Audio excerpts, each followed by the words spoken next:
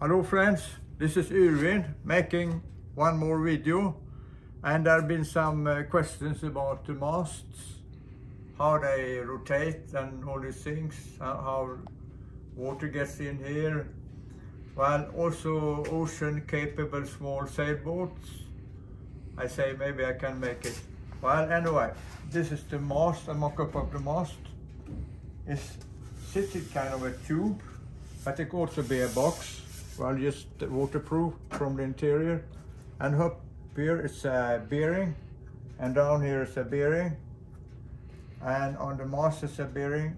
And if water comes in here, it drains out here, and you can shoot from inside too. So comes in here, goes up here, and we look at this thing back here.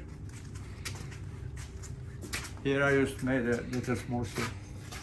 Like here is the mast, and maybe this is Tufnol here on the mast. And here is the tube, and here is maybe acetal, palm acetal or Delrin. Some people use nylon, but it's not so good because it absorbs water. And then this comes in here